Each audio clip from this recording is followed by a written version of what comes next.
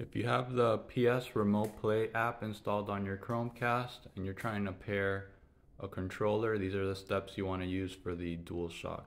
So basically you want to hold those two buttons there, it's showing on the screen, and after you hold those two buttons for a few seconds, the light on the controller is going to start flashing.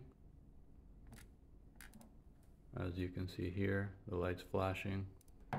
Then you're going to want to go to settings using your remote and go down to remote and accessories and go to pair remote or accessory. It's going to find the DualShock. Just hit the button on your remote so it'll start pairing. It should be flashing. You have the Bluetooth pairing request come up.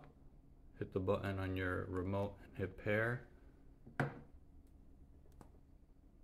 And there you go. Now your DualSense should show up so that you can use it with the PS Remote Play app.